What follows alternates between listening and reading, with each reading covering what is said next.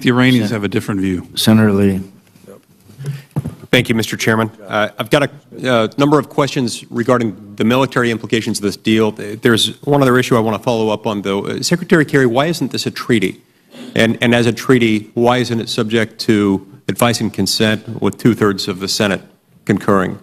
Well, there are many reasons why, Senator, not the least of which is that we don't have diplomatic relations with Iran. This is a situation with a multilateral agreement with many countries, and you don't normally negotiate a treaty in that kind of context. So it's a political agreement, and we believe that the leverages that are in it through the snapback of sanctions, through the oversight and the inspections, are very powerful incentives for Iran's compliance.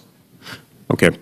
I would note that there's nothing in Article 2, Section 2 that limits the definition of treaty along the lines of what you described. And in fact, nothing in your definition of the term treaty on the State Department's own website limits it that way. It defines treaty as a formal written agreement between sovereign states or between states and international organizations. It doesn't limit it to the fact that it has to be between two. I don't think that's an adequate answer, but we'll move on.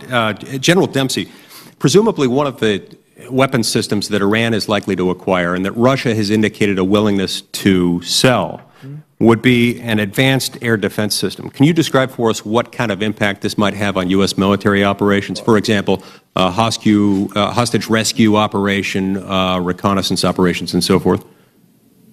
Yeah, there's no question, Senator. It would make application of the military option to reduce their nuclear capability more difficult, but not impossible, but more difficult. Thank you.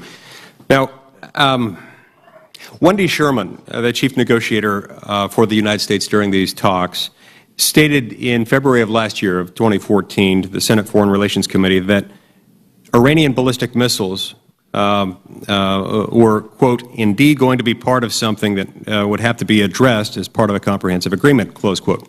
Now, Secretary Kerry, at the time, was Secretary Sherman referring to lifting the UN embargo on ballistic technology when she made this statement to the Foreign Relations Committee, or did the United States intend to include restrictions on ballistic missiles in this agreement? Well, it does include. In fact, it's under Chapter 7 and enforceable, therefore, under the United Nations, Chapter 40, Article 41. And there are restrictions within this agreement. And I would also comment on the earlier question that the defensive weapons are not covered by the embargo. So the S-300, for instance, from Russia is not covered anyway. I do have to ask another question, Secretary Kerry. Given the fact that one of the problems that we've got with Iran, one of the reasons why we're so concerned about Iran getting nuclear weapons, has to do with the fact that this is a roguish state, a state that has made not only threats, but taken aggressive actions toward the United States and her allies, has taken, made threats to wipe Israel off the map, for example. There are real reasons why we don't want them getting nuclear arms. In light of the fact that that's the biggest reason why we're so concerned, why we're willing to enter into negotiations to possibly lift sanctions against Iran, giving Iran a big economic benefit. Why on earth didn't we insist as a condition precedent to getting any deal at all that Iran, for the love of God, cease and desist from its terrorist ambitions, cease and desist from making comments like that it wants to wipe Israel off the map, cease and desist from undertaking and funding acts of terrorism against the United States and her allies? Well, as was mentioned earlier, said, look, it would be great and ideal if one could negotiate that. I'm not sure how long it would take. And given the imperatives that we had with respect to Iran's 19,000 centrifuges, 12,000 kilograms of weapons fissile material equal to 10 to 12 bombs already, their mastering of the fuel cycle, and their near imminent finishing of the Iraq reactor, which would have produced weapons-grade plutonium at the rate of 2 weapons a year, we felt that we had to keep this targeted on the greatest threat of all that you've just defined, which is the potential of their having a nuclear weapon.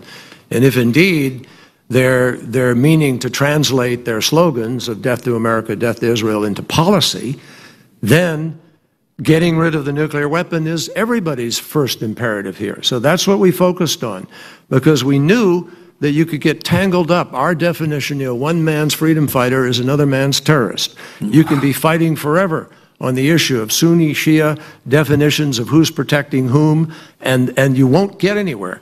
You literally will not get there. That's why we separated those activities. Now, that does not reduce our commitment, as we've defined here again and again, to push back on every one of those activities. But it's easier to push back against an Iran that doesn't have a nuclear weapon than one that does. Senator Manchin has one question.